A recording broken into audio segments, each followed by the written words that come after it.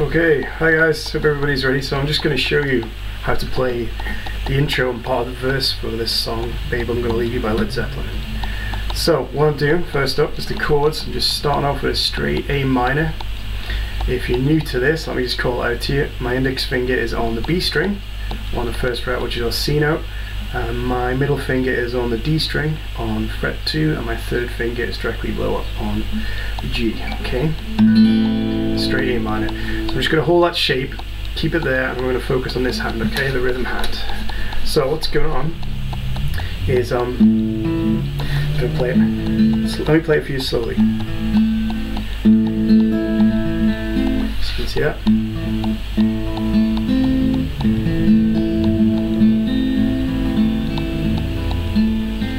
So I'm grabbing thumb to grab the A string, and then I'm playing the D with my index, and then my middle finger is playing the G. So there's your first three, A, D, G. And then my third finger is going to grab the high E. Okay, again I'm going to start picking these guys again, so we're going to go A, D, G, but this time we're going to grab the B. So slowly all together. And that itself is really just a really good exercise if you just want to get used to that first.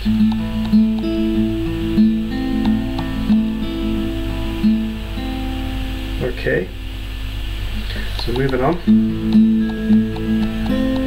Okay, and we're going to form what's, I'd look at this as being a G over C, a slash chord. I'll talk more about that in our private lessons.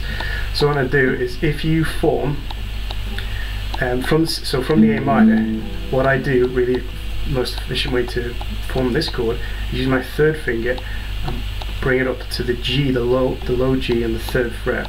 Okay, then we've got the shape, so let me call that my index finger. So if you hold the A minor, all I'm moving is my third finger up to the low E on the third fret, which is our G note, and then we have the G over C. Okay, you can look at it like that. Okay, now what we're going to do is we're going to add on. I'm going to use my little finger to grab the B string on the third fret, which is our D note, and the picking. So the first time around you fret this note, okay, which is our D note, B string, third fret. Okay, so I'm calling out from the top, low E, third fret, middle finger grabbing D string, second fret. Okay, at this point my little finger is going to be grabbing the B on the third fret, but I'm going to fret the C here, the C note on the first fret, because we're going to be taking this off. So I'd start off with this shape.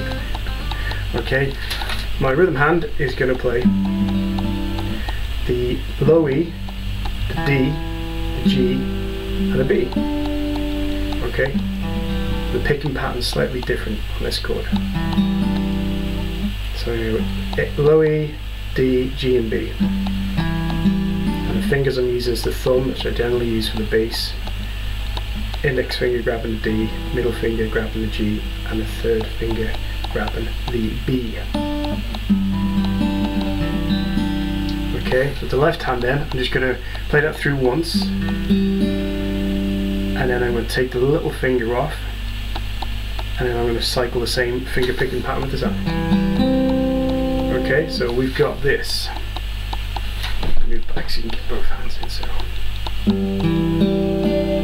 release. Okay, so slowly from the start we've got this.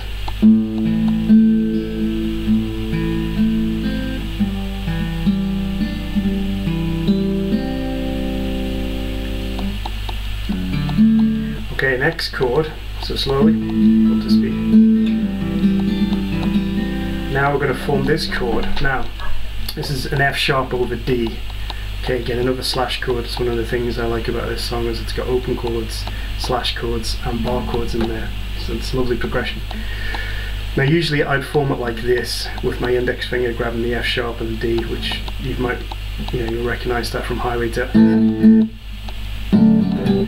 But because of what's about to happen, or what he's going to do with this chord, this is the only way to really finger it this time. So because of what I'm about to do afterwards. So my little finger is going to grab the B string on the third fret, my third finger is going to grab the G string on the second fret, and my middle finger is going to grab the F sharp and the low E on the second fret.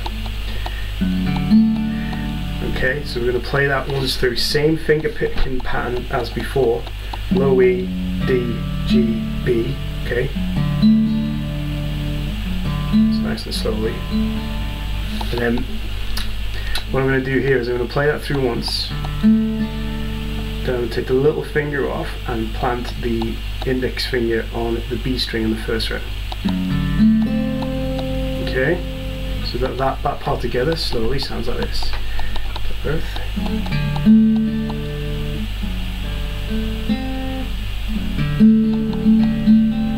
And with the previous parts.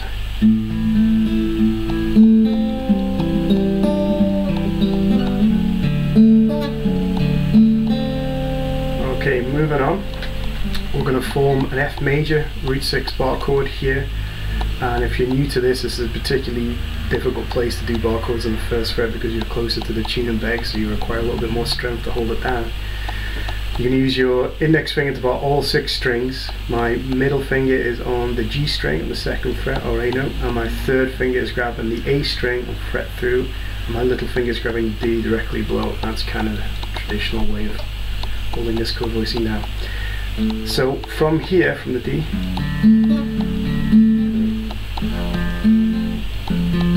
what we're going to do after we hold this down with this hand is going to be the same finger picking pattern, low E, D, G and B. Okay, you just play that once. Now what happens next is he goes to an E major, which you'd usually play like that if you're used to it, but because in this bar chord you've kind of formed the shape already with these fingers, what I'd recommend, you don't have to do this, is I've already formed the shape, so release the index finger and simply move back a semitone, and then you've got your E major there, and again same finger picking pattern, you just play that. Okay, and you could do the F major like this if you like, and go back to the traditional shape. I just find because I've already formed it there with these fingers, it's just a case of moving it back.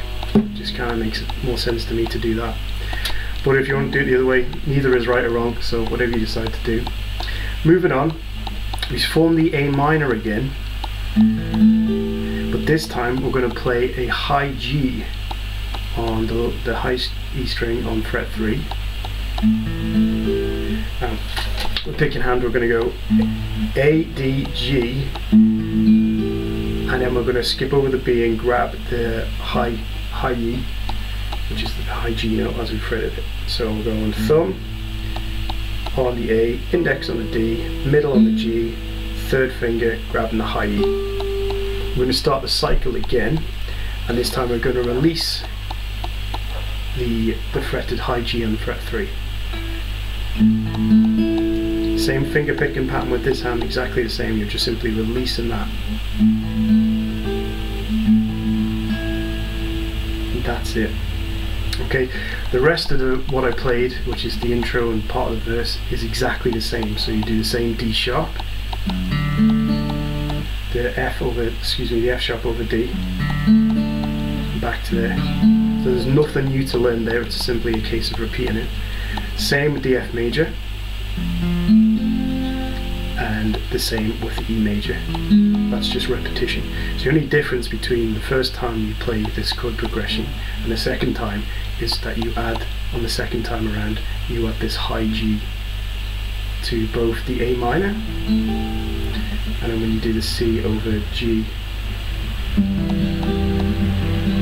that's the only difference between the two chord progressions. Okay, and that's kind of the intro. If anybody wants me to show you the whole rest of the song, please let me know, but I just am going to do a series of classic acoustic introductions that I think are a little bit more beginner to intermediate friendly to help you guys out. So let me know how you're doing and play it back to me. I will go through more of the theory regarding the slash chords, the bar chords, the open chords, particularly the slash chords because they're kind of new to a lot of people.